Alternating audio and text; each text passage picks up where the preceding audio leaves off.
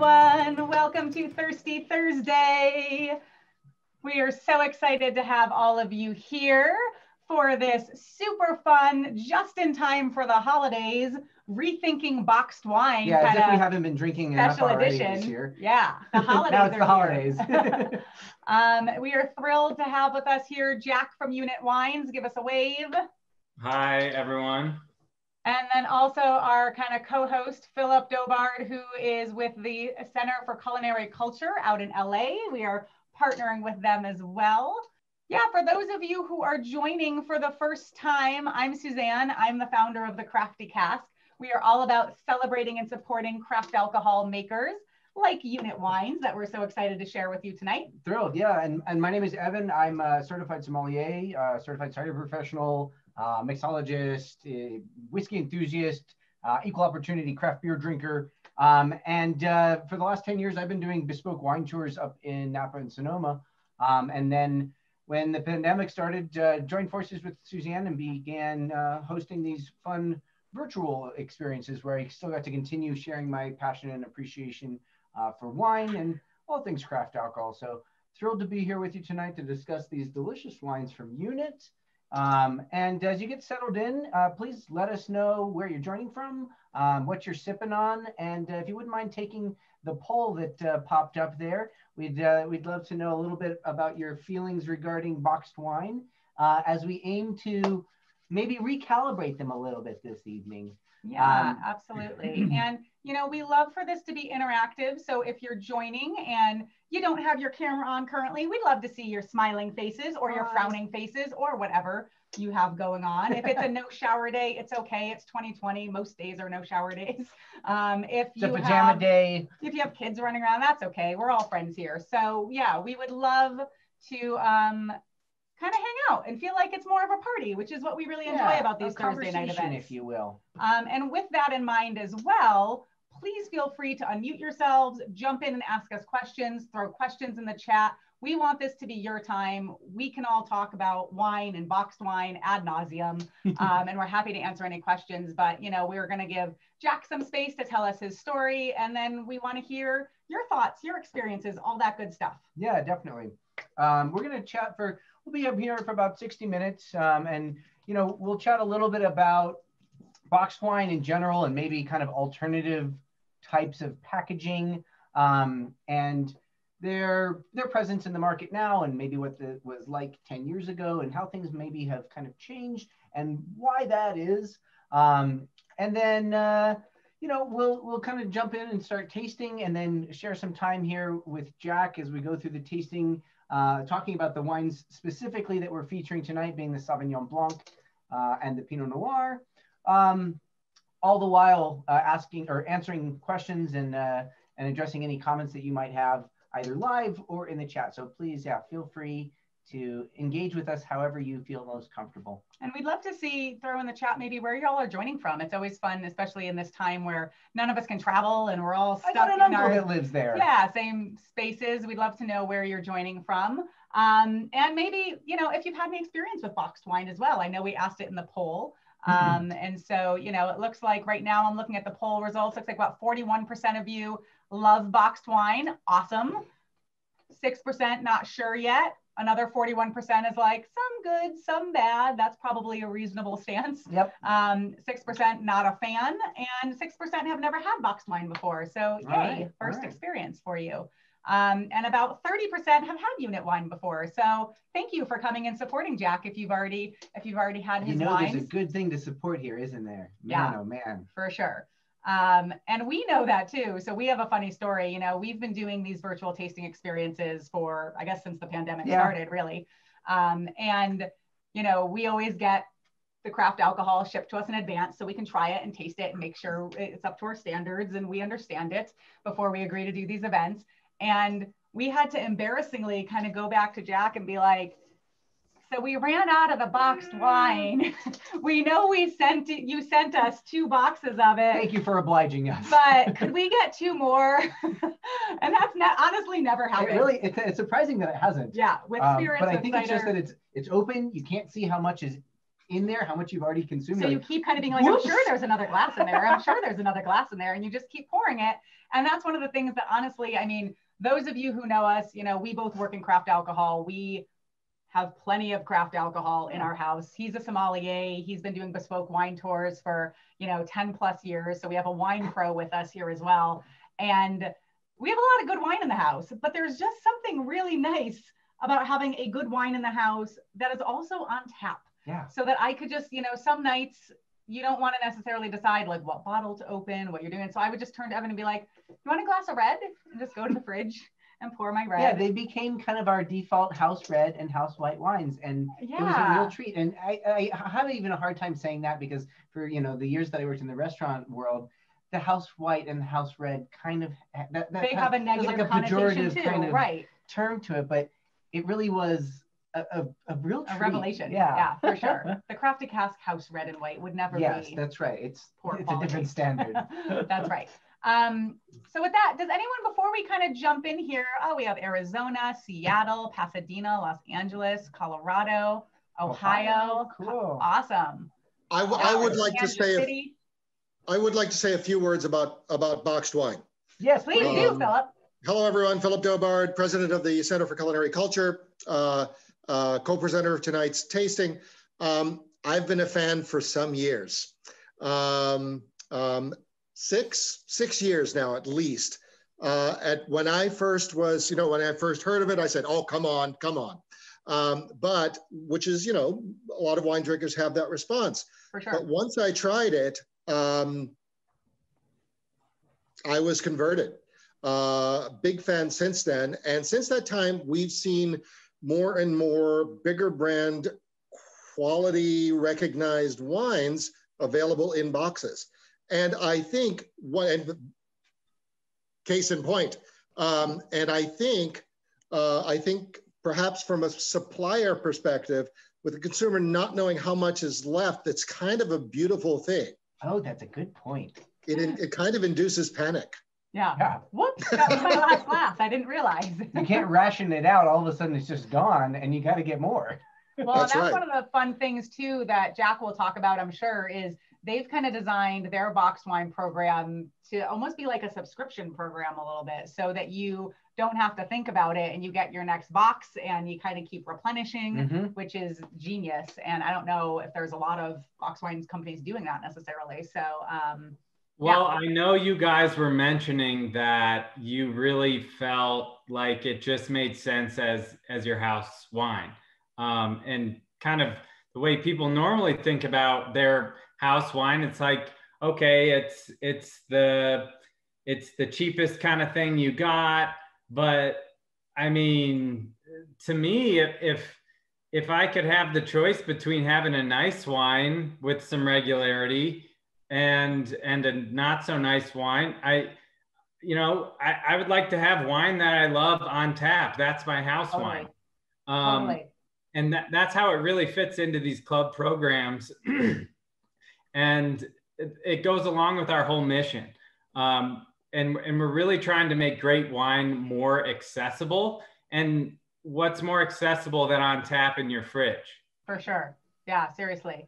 So for those of you who aren't familiar, we left one of our new boxes closed on purpose because let's kind of maybe show you how this works a little bit. I'm going to spotlight you here for a minute. So this is kind of what it looks like when it arrives. And then you kind of just pull the little cap out of there. And then you can open this guy. And you don't want to completely remove this because that actually helps to stabilize the nozzle. So you want to pull that out and kind of get the little edges right there. Past it, the cardboard. There you go. And then you can kind of pop that cardboard back in place. And it doesn't get all loosey-goosey and wiggle around. And then you start trying to pour yourself a glass and you pour it all over the floor of the kitchen. And then you'll just want to peel this part off. It goes right around the backside. And then easy breezy, all you got to do here, don't worry, there's a glass underneath this. Just put it right down into your glass. And then this fits in most refrigerator for sure. doors. It really could not be easier. Could not be easier. Yeah, it's awesome. And they do cans as well, which are great for when you're out kind of traveling and moving around. And also as part of their kind of sample program. So Jack was kind enough to do a really nice sample program as well, where you can just get some of these cans for like, I don't know, Jack, it's like less than 20 bucks or something, right? So less than 15 even, I think, to get just to try it. And the wine in the can is the same as the wine in the box. So, you know, and a lot of people freak out with cans because then they like people try to drink it out of the can and they're like, it's not the same. Pour it in a glass because the glass does have an experience. You can, you don't drink the wine out of the bottle either. Right. Pour it out. And like, of course, if you're hiking or camping, drinking it out of the can is fine. But it does make a big difference with that mental perception of like, what kind of wine am I drinking when your lips are touching a can versus when they're touching a wine glass. Or Jack, how many? Pour it in. I'm sorry. How many pours are in a can, Jack?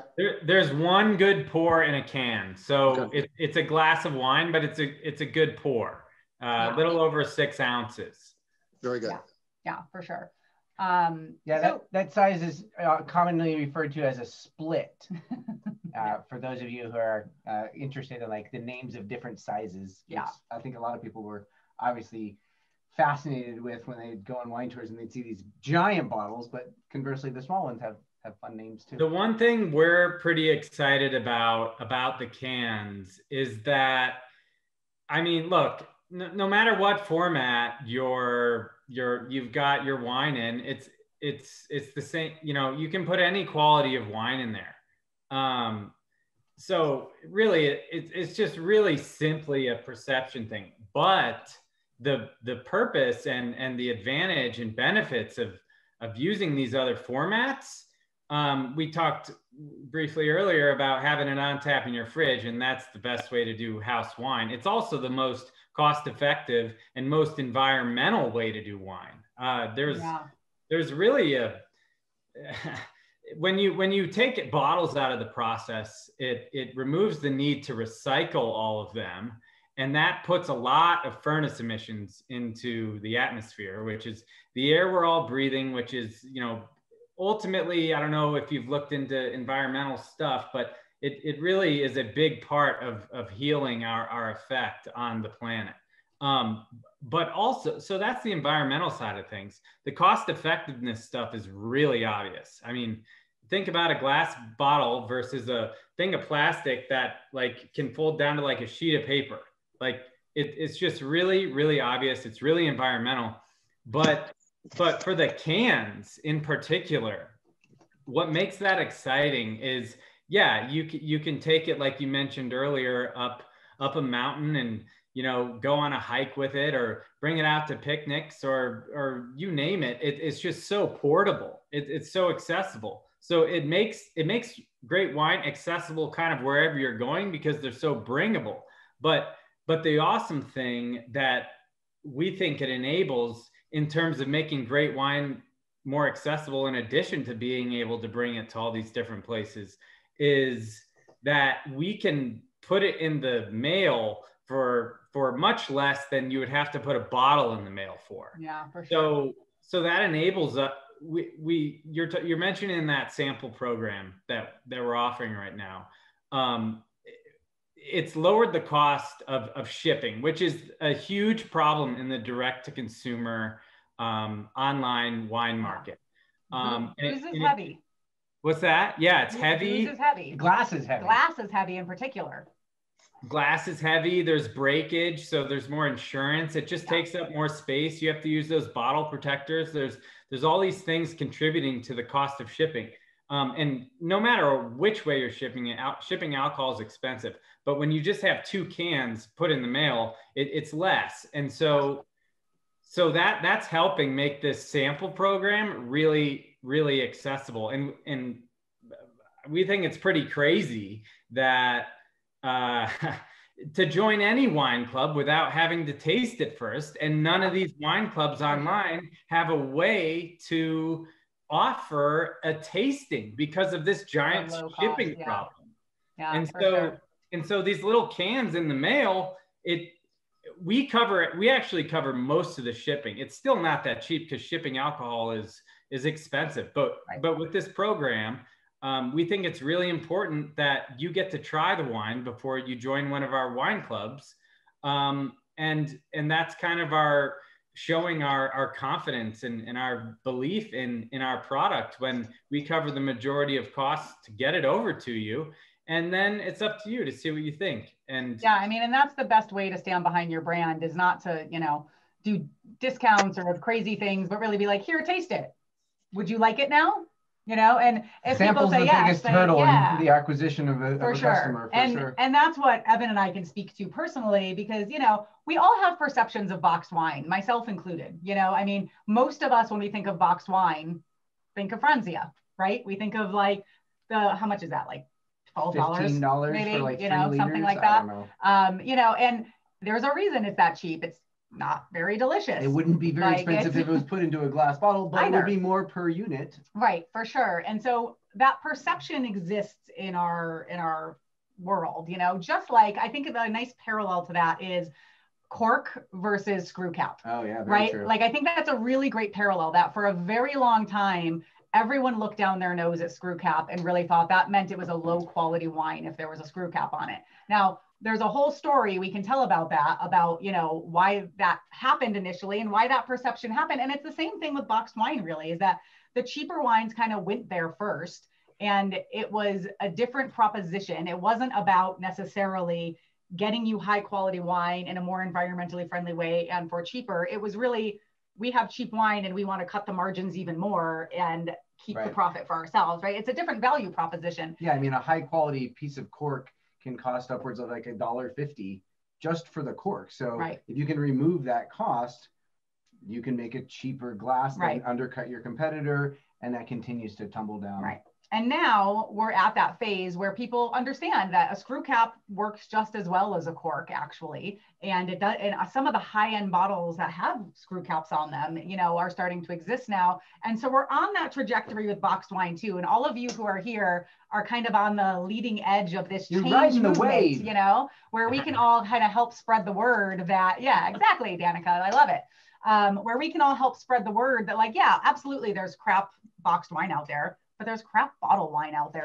There's also great, you know, boxed wine out there. And that's why I think the story of how we finished this so quickly is so compelling for us, because we know that we drink a lot of really good wine and we're very spoiled in that way. And so the fact that we were choosing to drink this wine over the other very nice bottles of wine we have in our house, because we are people who will open a nice bottle on a Tuesday. Yeah. You know, that really speaks to the quality of this wine. And I personally am not always the biggest Sauvignon Blanc fan. I find a lot of them to be very like bell peppery and just a little too acidic for me.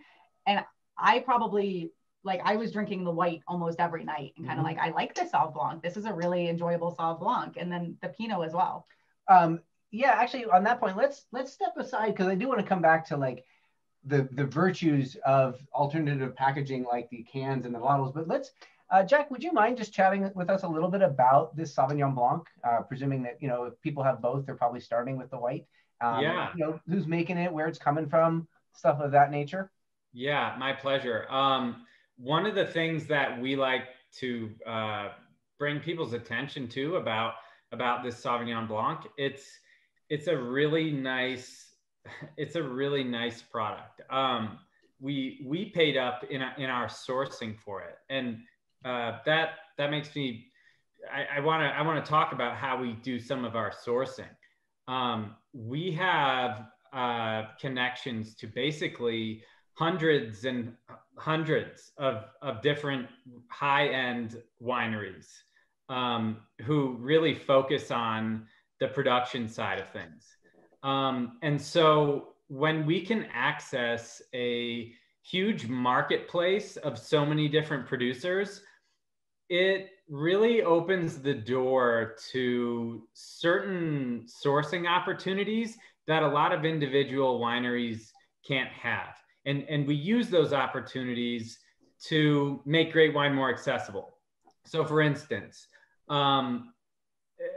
let's see, a couple purchases ago, we worked with this rosé producer out of Napa. It was an outstanding Pinot Noir rosé. I'd actually love to get some more, but they only sell to to very, very, very large brands, very large high-end brands. But we had kind of an in, and they had like 500, usually they only sell by the truckload, which is, I can't remember exactly, but I think it's like 2,000 gallons is the minimum order. But they had an odd lot sitting in one of their tanks, which usually they'd have nothing to do with because all of their clients are large clients. We're a very small business. We're national direct to consumer for the first time ever as of a couple of months ago. But we had a small lot order that perfectly matched what they had left. So we got the benefits of having economies of scale, like these giant companies. We got the same price for this excellent product for a small lot. So that's like one kind of nuanced example of how we'll source an excellent product. And that's one example. Now, another part of our sourcing is an environmental requirement. And we like to say we source grapes only from special natural environments. And in the case of this Sauvignon Blanc, it's really, really rad. So like, if you get into like your geology shoes and think about geology and like, you know, you're out on a hike and looking at all the different land and that kind of thing. Imagine you're in the mountains out in California, total wine country, okay? You're literally in Napa Valley. So in Napa Valley, there is Napa Valley proper, and then within Napa Valley, there is subregions within it. So Napa Valley, which is like the Napa Valley, is like in this like kind of nook, like this, it's in this crevice that matches up to like San Pablo Bay. And so the fog from the bay kind of rises off the bay, the kind of sea mist, and it just slowly kind of moves into the Napa Valley. Now that's proper Napa Valley is right here. Childs Valley is where our Sauvignon Blanc is from. And it's a subregion of Napa Valley. So right over this mountain here is this little channel. It's this little pocket of like mountains. There's this fertile strip in between these mountains, and the sea mist from the San Pablo Bay travels up that valley and kind of rolls off and just kind of settled into this little nook of mountains that are perfect for wine growing. And it's just completely ridiculous. Like it's a peach of a region, we like to say. And that's where this Sauvignon Blanc comes from. It's a large part of why we sourced this product. And we got a great deal on it as well. And so we've kind of traversed much of the Sauvignon Blanc market, literally, and have found this excellent product that we want to share with everyone. And it's, you know, the experience of it is really clear. And actually, Evan, you've got a good photo up there. I'm drinking mine out of a can, but you could show them how clear it actually is.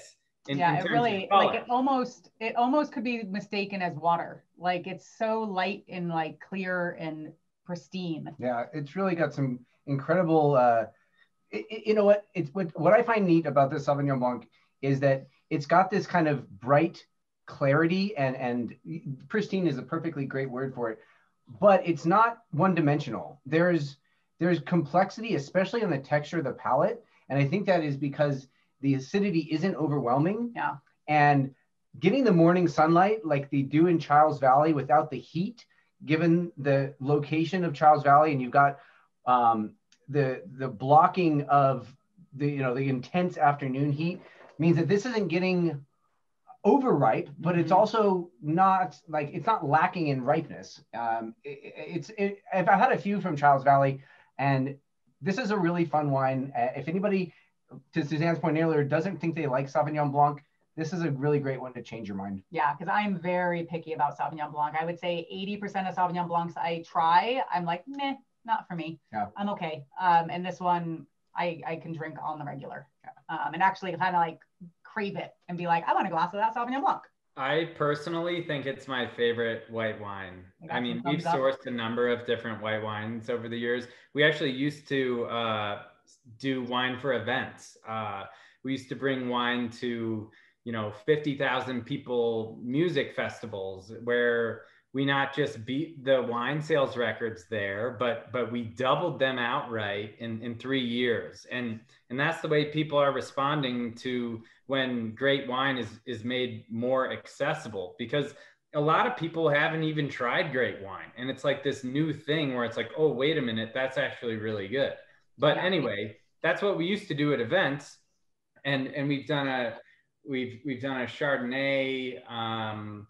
We've done I think we actually did a Sauvignon Blanc a couple years ago, but to date, this Sauvignon Blanc is my favorite white wine. Everyone's palate is different, but for me, this one just kind of rings a bell. Yeah, for sure.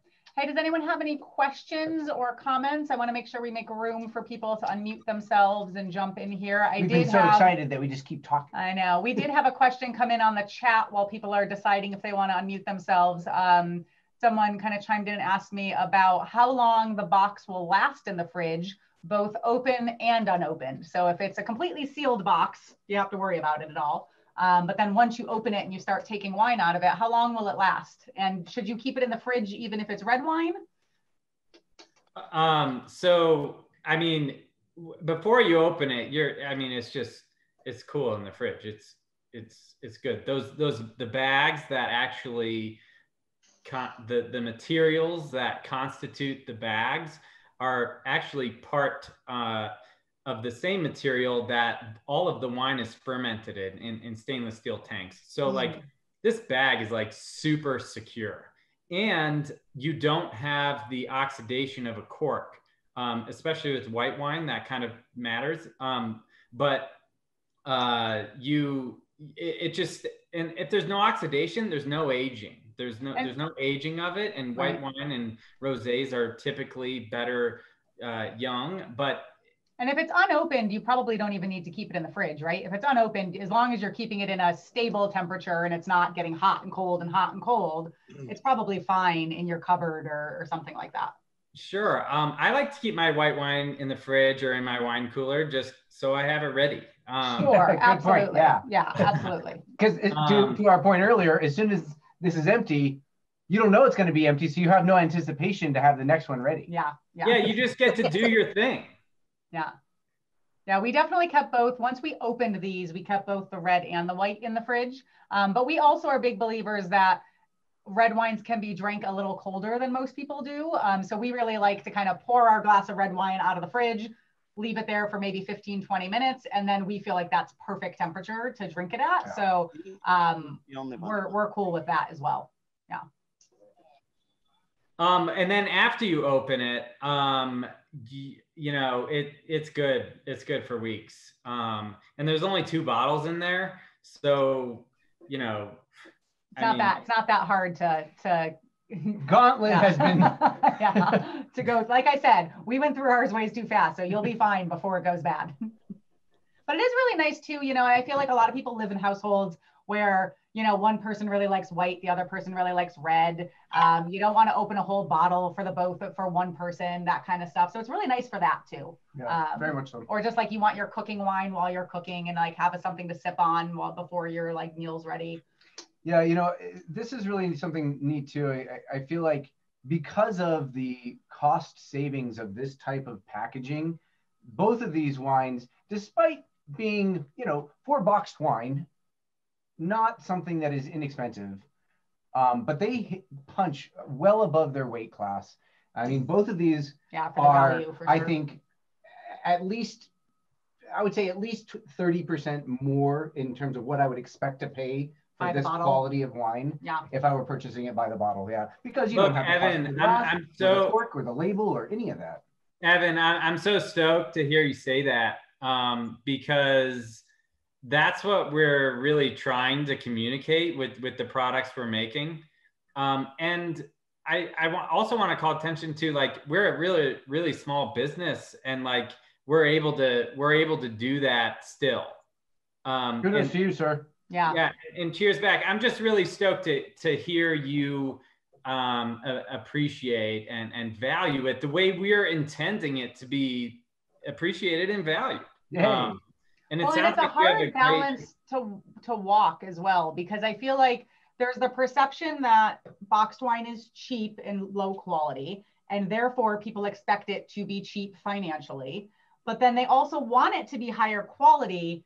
But when a boxed wine costs more money, it makes them be like, that's too expensive for boxed wine. So there's this weird dichotomy that we have to work as marketers and as, you know, consumers and as enthusiasts to help wrap our minds around about, like, boxed wine shouldn't be $10 for a box, because you're not going to like the wine if it is. And if you pay this much for it, that's still a really amazing value. And like, so helping people do that value proposition and understanding that, like, it drinks above its weight class is an important part of the education, I think, that needs to kind of happen. And I think that, you know, Jack, your decision with the business, and I imagine a lot of it was a kind of a conscientious pivot, especially when events no longer were an option, to go to the direct consumer route, was a really wise one, because in the realm of your webpage where someone is going to find it and make the decision to purchase it, you can explain all of this a lot more readily than someone walking by it on a shelf at the grocery store and they're like, you know, for sure, look at this boxed wine, look how expensive this boxed wine is, and completely miss the point. Maybe be, you know, curious, perhaps, but I think by and large, the people that are going to the boxed wine section are going there for a reason other than. And so getting people on board the way you are, you know, on a you know, individual basis, kind of as they come to the website, and as we're, you know, attempting to do tonight, is a great way to have advocates and ambassadors out there for Yoonit. Yeah. Well, that's awesome. We do understand that kind of education is our problem. Everyone else on the market has different problems. Totally. Ours is education. But that's a challenge that we totally accept for several reasons. One is the trade-offs of and advantages of the formats, like we talked about earlier. The other is how much more environmental it is. When you remove glass from wine, you not only make it much more cost effective in terms of production costs and shipping costs, but you make it way more environmental. It's like such a no-brainer in so many ways. It was kind of like but here we are. So that's our advantages, that's our strengths. But then we have this big challenge of education. And I think you did a great job summing it up, where people are in the box wine aisle, they look at Franzia, they look at, you know, black box, and that's what they normally get to the box wine aisle for, because there's been no company with enough, you know, I don't know, courage to get out there and try to make this change to everybody's benefit. But we have an education problem, and I'd never quite thought about it the way you mentioned it, with this direct to consumer channel having a better opportunity to educate. And you're totally right. It's a brand new channel for us, but that's an interesting insight that I hadn't heard before. Well, and the other challenge too is people who really appreciate good wine and are looking for good value, good wine, are not in the boxed wine aisle. Very you know, true. So that's the other challenge, is getting, you know, where you're shelved, even where people find this, right? Like that's always a challenge as well, as like, and so the online format is helpful in that regard as well. Getting this product next to comparably priced wine is that's basically an impossibility in the current understanding and the mindset of, you know, most retailers. They're just not going to do that regardless of what you're priced at. And I think that, you know, personally, the angle of environmental impact is one that I'm really drawn to. I really appreciate that. And just a couple of facts that I became aware of recently is we decided to feature Yoonit and talk about box wine.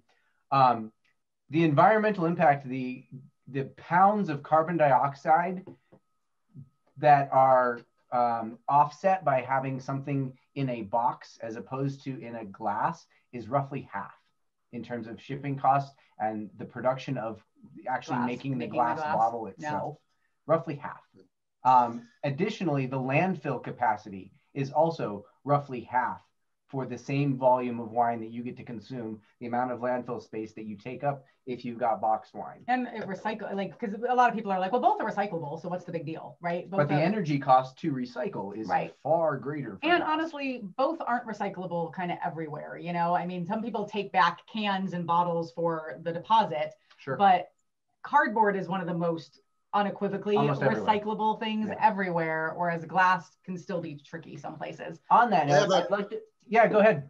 I have a couple of remarks. First off, just want to say on a personal note, the nose on this Sauv Blanc is among the most striking I have encountered on a Sauv Blanc. It's magnificent, and it delivers on the palate. So it's not a promise breaker, as so many are. Now, I think it's worth pointing out here, we'd be talking about price, but we're not talking about price. And we've got 35 people online right now who have either already purchased it or are predisposed to purchase it, particularly after tonight's presentation. Can we talk price point? Someone goes to the website, they want to buy the Pinot Noir or the Sauv Blanc or a combination. Can you talk to us about what they're looking at? So what's like the actual question? price points, I think. Yeah, your price points. And I realize it's going to vary by state, but sure, or maybe not, since you're distributing centrally. Yeah. So it boils down. We're offering wine clubs right now, and right now our wine shop is only accessible for wine club members, which we think is great. But it boils down, the lowest commitment wine club boils down to about $32 a bottle. And so, you know, that includes shipping. So there's no trip to the store. There's no, you know, trip out to Napa to find a wine you like and sample 100 wines, because you can sample it for $14 and have it put on your door. So you're really looking at no risk. Like, all of these things are just great wine, more accessible, but in terms of price, you're looking at about $32 a bottle. If you upgrade to our, from the corner piece membership to the jigsaw piece membership, you're looking at some pretty solid savings, even on top of the corner piece membership. We pay for the majority of shipping in every club. And that's another thing that we offer, but shipping included. We like to include the shipping in the bottle pricing, because, you know, that no one wants to pay shipping. Everyone's living, we're all living in the Amazon Prime world, and no one's paying any shipping. And so we include it in our bottle price, so you don't have to worry about it, and you get it on your doorstep for about $32 a bottle. Speaking of jigsaw pieces, I'm looking at your logo over your left shoulder there. And can you talk to us about the jigsaw piece? Yeah, my pleasure. So unit means a whole greater than the sum of its parts. If it were like mathematically represented, it'd be 1 + 1 = 3. And we use puzzle pieces to illustrate that concept. Like a pile of puzzle pieces is a mess, but all clicked in, it's more than just the individual pieces. And there's many. I've got an example right here tonight where we are right now.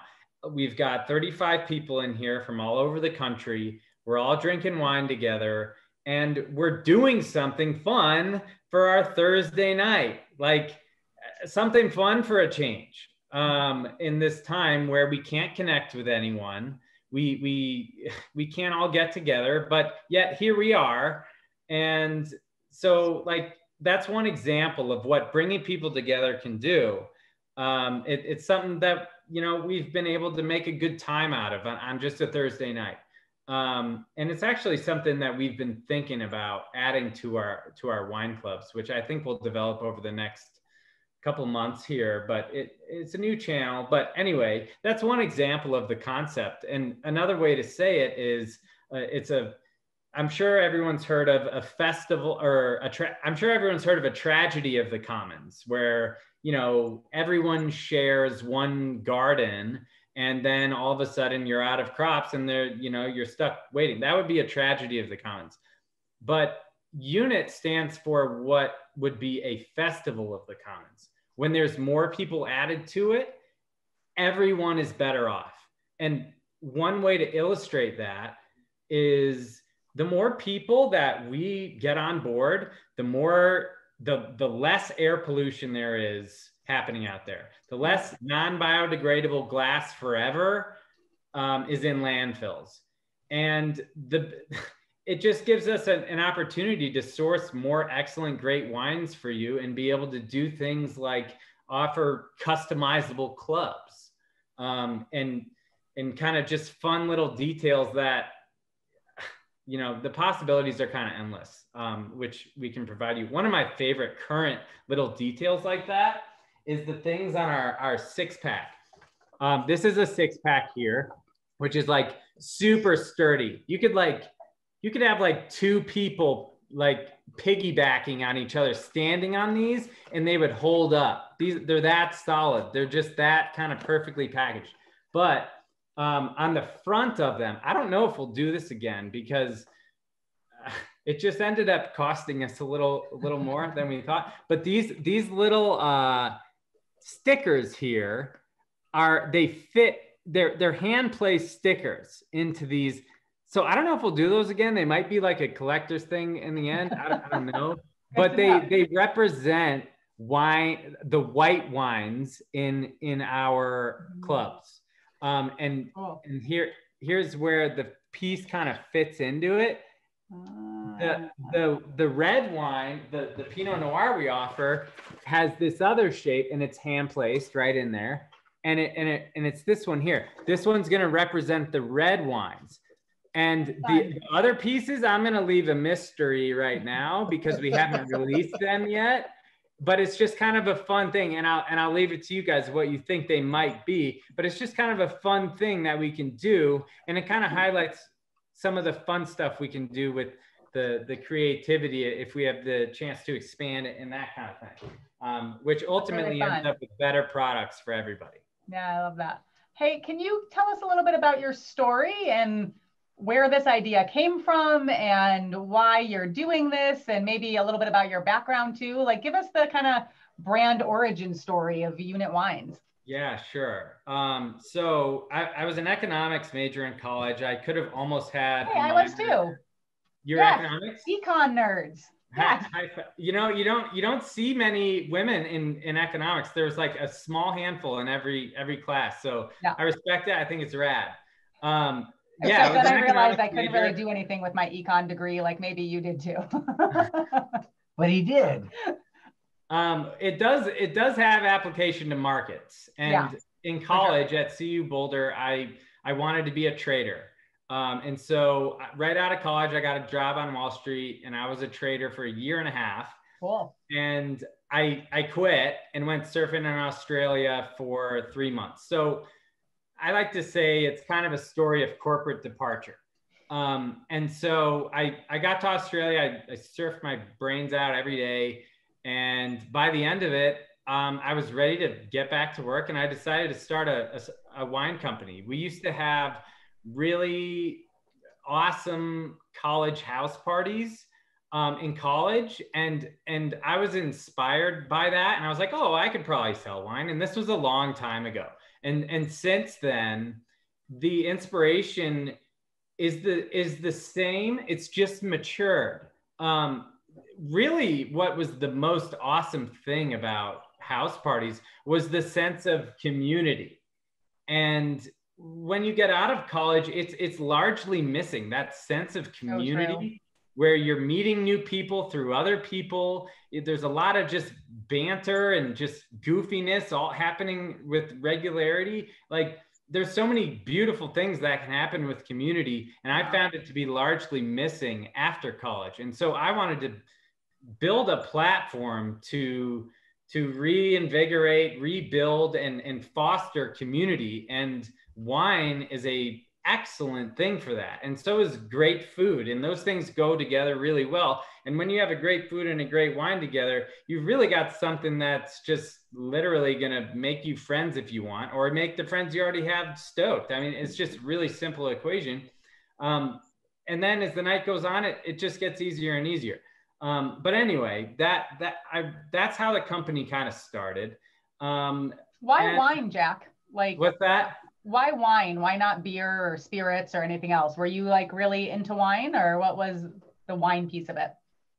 So when I was in Australia, the most inexpensive way to drink alcohol was wine. And down there, they call it goon.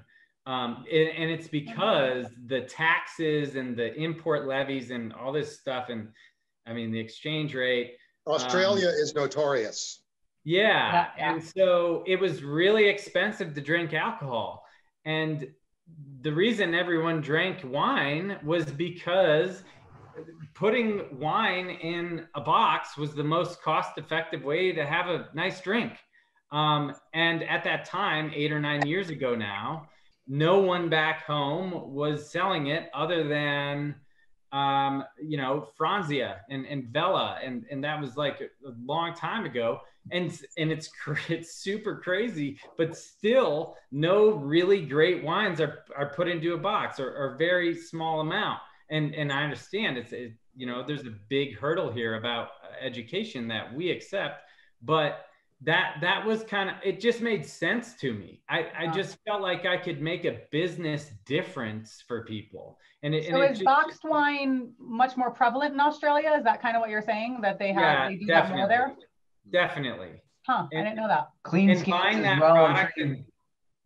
Buying that product and having it just with regularity on tap in your fridge, it was just like so obvious. Cool. and so environmental. And it's really neat that Australia has kind of led the way both in the boxed wine arena, you know, more recently, and in the screw cap arena, you know, 30 years ago.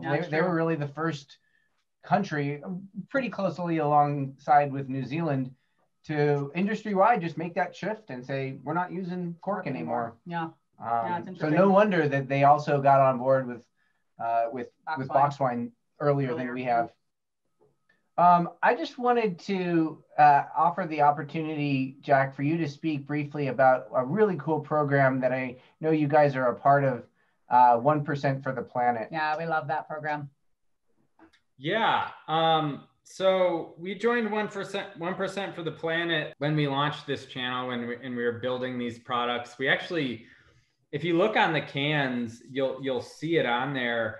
And if you look on the 6-packs, you'll see it on there, and all the new products, it's on there as well. So this was really part of our whole new thing. And it wasn't just like this marketing thing that we just strapped on at the end and just, no, it was like, and there's a reason for that. And it's because we've supplied wines to Telluride Bluegrass Festival for the last 3 years, where we've doubled all those records and everything. And they're one of the first like all green, no waste festivals. Like they have no waste from that thing, being like 50,000 people in the mountains. Like it's really wild. It's super rad. All of our recyclable waste for like 2,500 bottles of wine for one weekend boils down to, all of the recyclable waste can fit into a cardboard box. And that really highlights some of the environmental stuff. It's a 99% reduction in waste weight. So like that's part of our origin story too, because that's where we really first found traction for these products at events. We also sell wine in a 9-liter format, and in these barrels here, I don't know if you can see this, but these barrels, it's portable wine on tap. So so our 9-liter format loads and reloads into there in about 20 seconds. So you can bring wine on tap to areas that would never otherwise have it. And we think that's a way to make great wine more accessible, because you get the advantages of having wine on tap at a place in the middle of the mountains, which is like 6 hours away from seemingly anywhere. And here you are just pouring great wine on tap. And so that's really part of our origin story, and environmental stuff was so important to them. It kind of just transferred over. It always kind of resonated with me, but that really drove the nail home. And that's a big part of why we joined 1% for the Planet. And what that means is we donate 1% of our revenues, not profits, 1% of our revenues to environmental nonprofits, and it's certified by 1% for the Planet. Right now there's I think like 3,800 different businesses who work with them. But to us, it was a way to just kind of, it was a good way to highlight some of our practices that were already happening, and a way to add to those benefits as well. Yeah, I think it's just a profoundly remarkable program. I have a very close friend that runs a community kind of outreach program in Nicaragua that is focused primarily on teaching people about single-use plastic and how to be better stewards of the environment, because especially in third world countries, that awareness is almost non-existent. And so it's a really great program that I think everybody should know more about. And kudos to you, Jack, for being a member. A couple other questions. Kudos for Sarah for being here. They're 1% for the Planet account manager. Hi, Sarah. So I'm sure Sarah. We didn't even Hi, know, everybody. know that, and we're giving you a shout out. Sarah, please I've been here. About 1% for the Planet.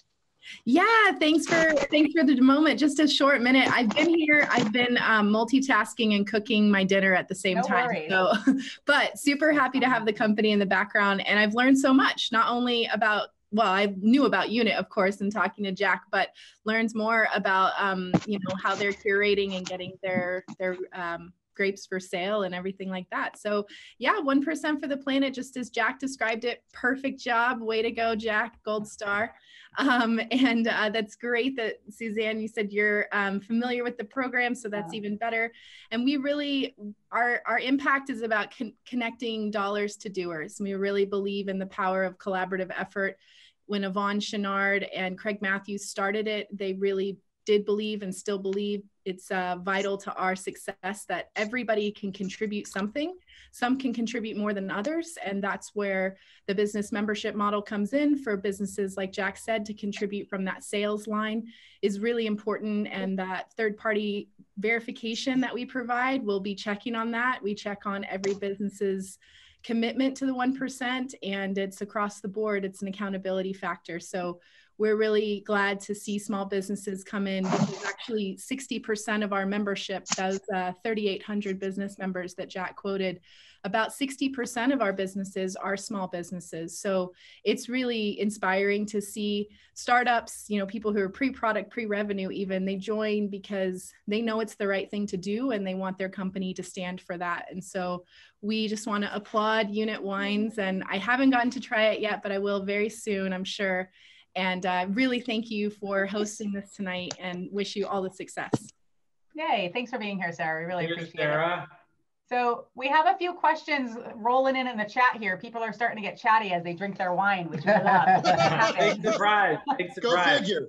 Yeah, that's the way it works. So we had a question. Are you available in stores at all, or is it only online right now? So in the past, we've been in some retail stores, but we've really pulled away from that channel. We're a small business right now, and we have to focus our energies where we think it's right. And this is the only platform, like Evan was kind of mentioning earlier, that we have the platform to show people what's really going on here. Because when people show up in a retail aisle and they see a brown cardboard box, like, it just doesn't make any sense. Like, I was thinking about a thing earlier today, and I was kind of laughing. It's like brown is green. But no, we're kind of lightening up on that while we put a lot of our energies into the direct to consumer channel. Sure. So right now it's pretty much available online. When things open back up again, we may be in, I mean, we're in a really cool, hip kind of burrito place in Golden. We're at the, I mean, we're at a couple places here in Colorado.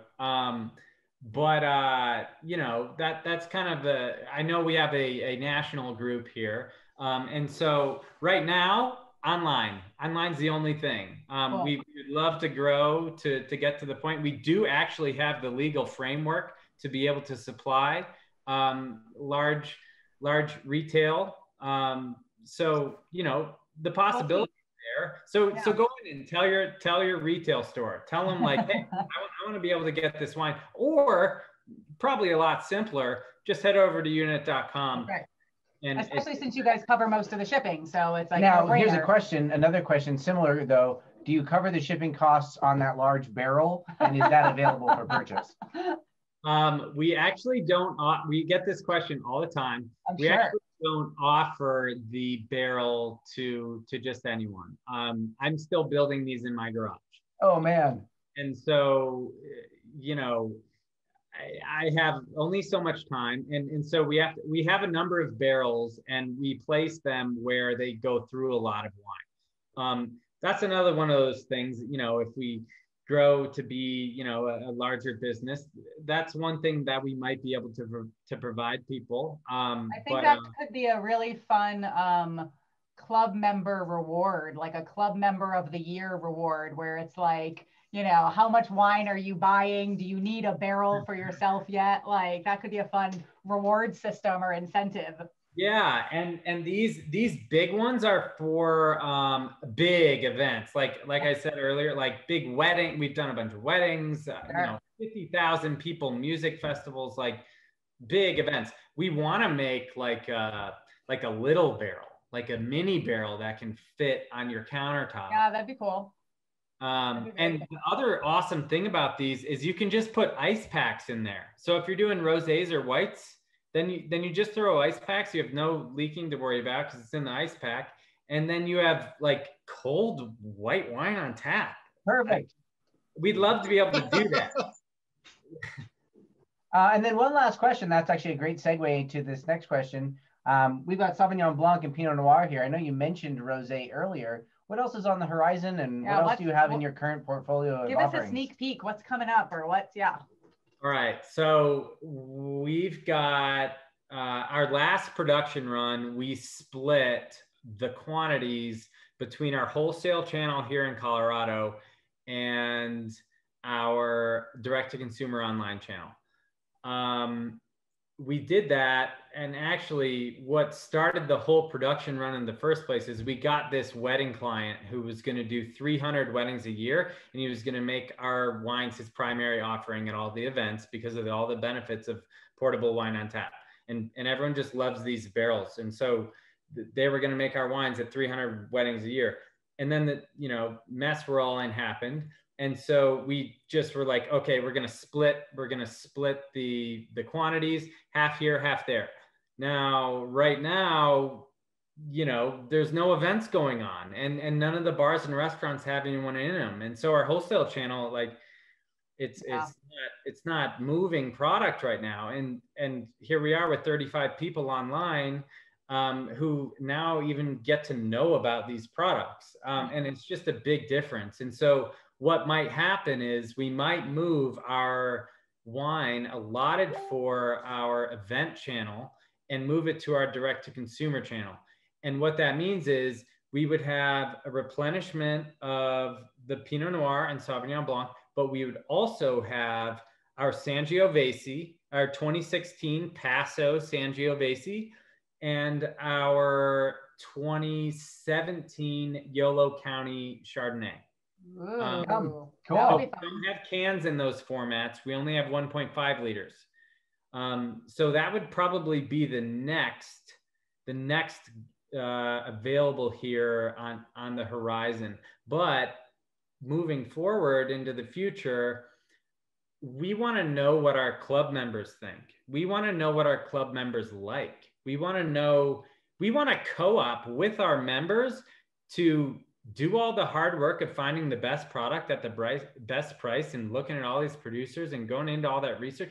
We want to co-op with our members and really get them what they want. And so that's what we're here to do. And we're here to make it fun and fine also. And so that's a little bit of trajectory about where we might be headed.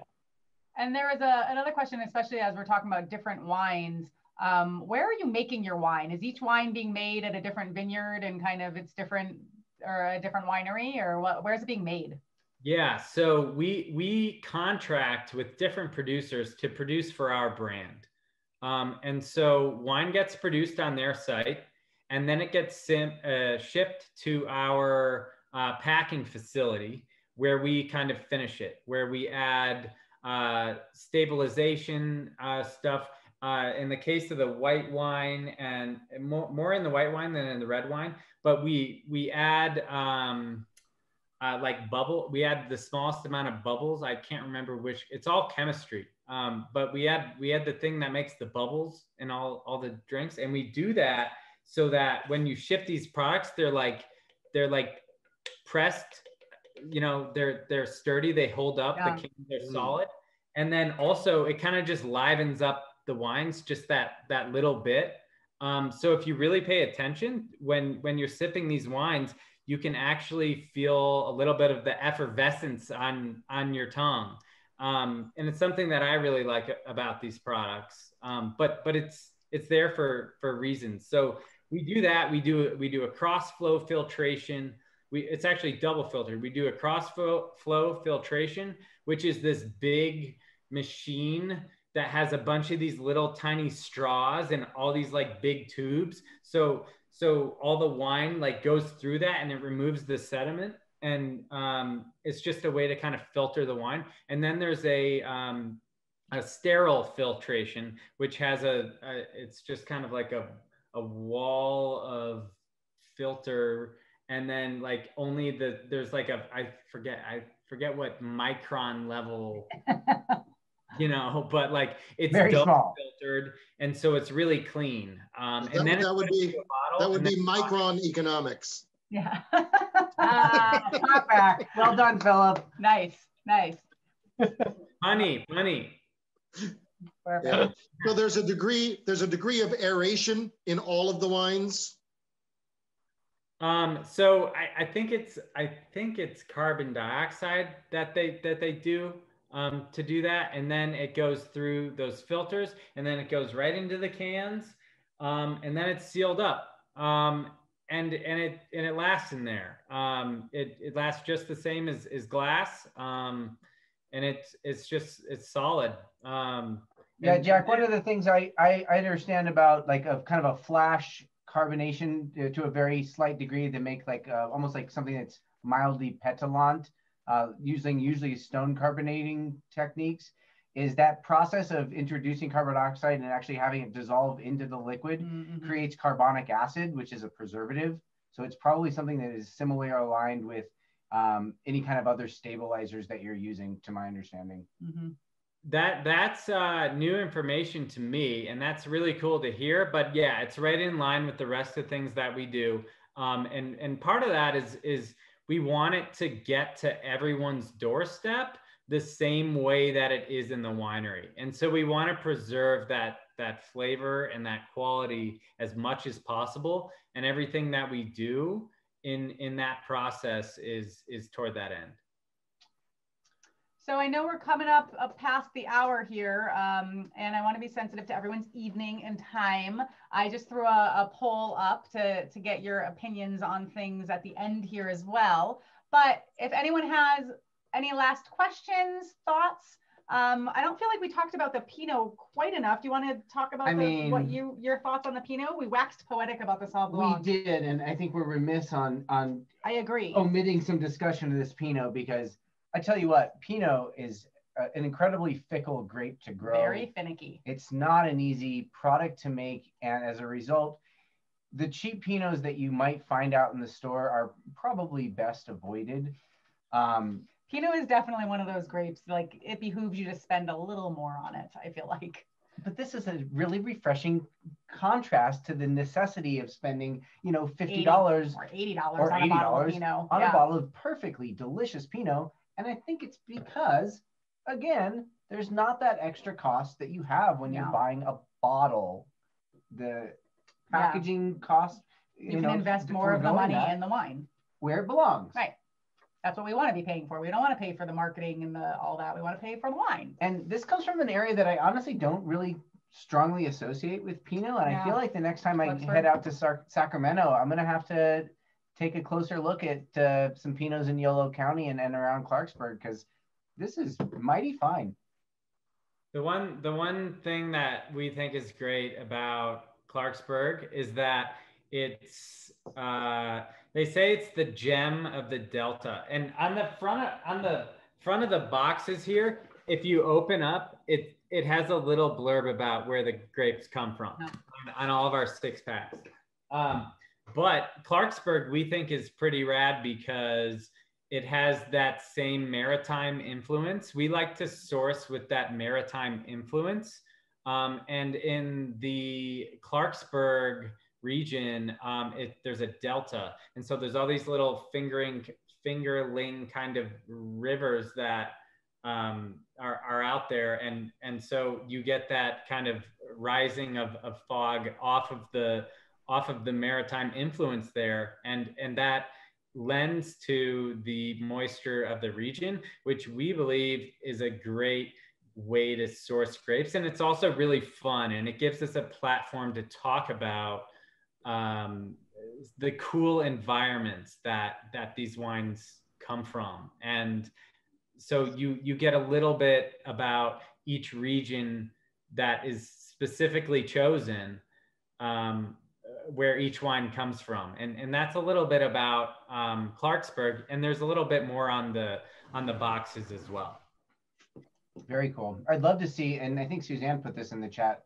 I said Zinfandel. I don't know if you noticed, Jack, but we were all kind of voting the audience on what we wanted the next unit wine to be. I said Zinfandel. Suzanne said dry Riesling, and I have had some lovely Rieslings from Clarksburg. That would be really cool to see too. Yep. I love to hear it. I'll be excited to see what that poll says.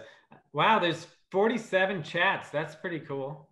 Yep, we're chatting away over here.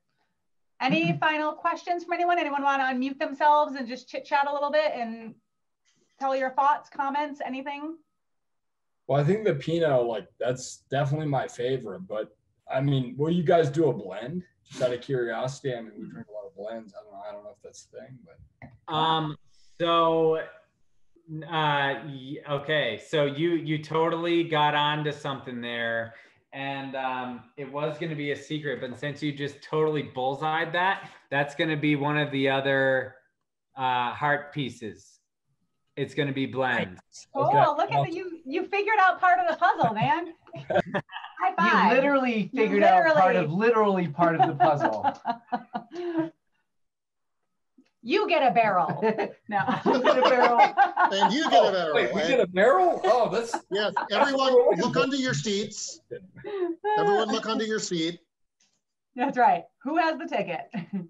Yeah, we'll do some blends. And one cool thing about blends is that you can often get some really nice blends for less than you would a pure kind of varietal.